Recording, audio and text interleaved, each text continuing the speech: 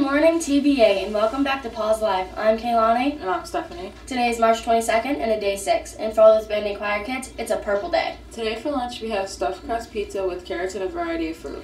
We would like to wish a happy birthday to Olivia Pokey and Molly Witter. What do you call wife of a hippie? What? A Mississippi.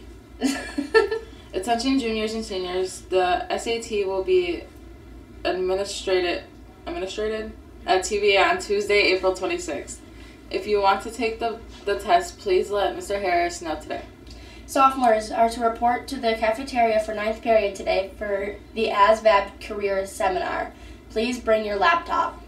Juniors, if you have not signed up for donations or to work breakfast with the Easter Bunny, please do this. The sign-up sheet is outside of Mrs. Warner's room.